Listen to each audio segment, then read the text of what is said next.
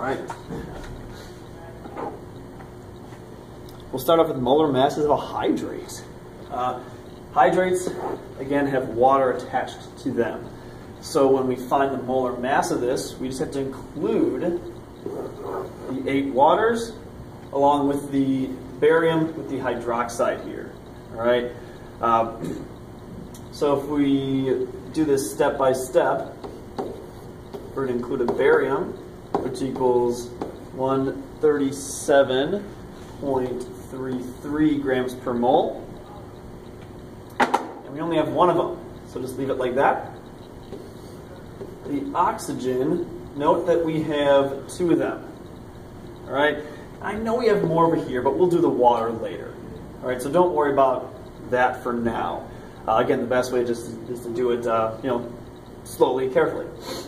So 2 oxygens there. Each oxygen is 16.00 grams per mole times 2, and we're done with oxygen. Note the hydrogen also has 2 there, so we'll do 1.01 times 2. And again, I know there's hydrogen, but that's okay. We'll do that right now. So the hydrate has waters attached. All right, it had those 8 waters attached there. All right, each water molecule has 2 H's, and we have 8 of them here. So if we're going to do the H again, let's just do it again. H equals 1.01 grams per mole. 8 times 2, we have 16 atoms of hydrogen. And note we also have the O. That 8 as a coefficient in front of the water means we have 8 oxygen atoms here. So if we do another oxygen, we'll have 16.00 as the molar mass, but this time multiplied by 8. All right. So if we basically add all this up, we'll take 137.33.